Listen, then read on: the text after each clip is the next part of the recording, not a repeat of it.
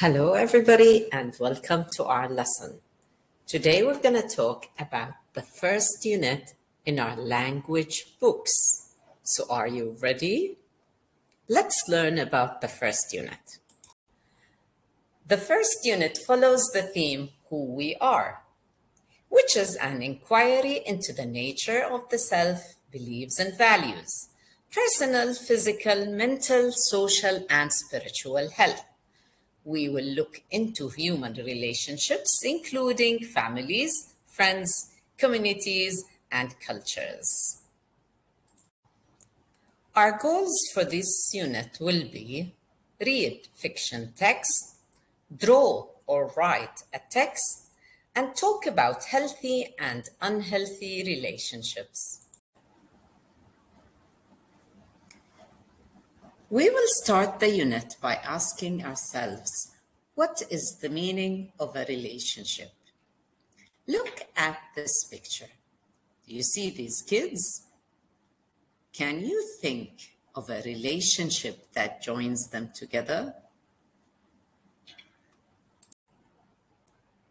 Take a look at this picture. What do you think the relationship between these people is? Is there a relationship between them? We will also think about the types of relationships we have. We will also learn about healthy relationships and unhealthy relationships. Look at these pictures. Can you tell me if you see any differences between them? Think about healthy and unhealthy relationships. In this unit, we will also learn some alphabets. We will look at the letter M, the letter T, the short A, the letter B, the letter C, the letter R, and the short I.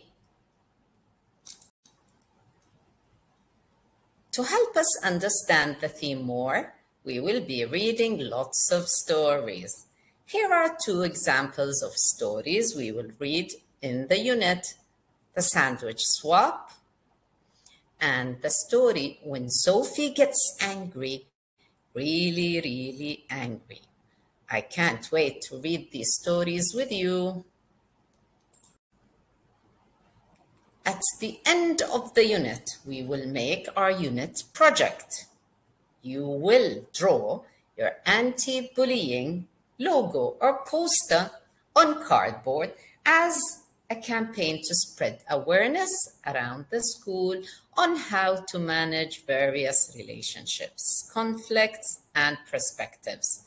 Or you can make a scene with your colleagues about bullying and act it out. Here are some examples about the logos, anti-bullying logos or posters you can make at the end of the unit. Okay, boys and girls, have a good day and see you in our next lesson. Bye-bye for now.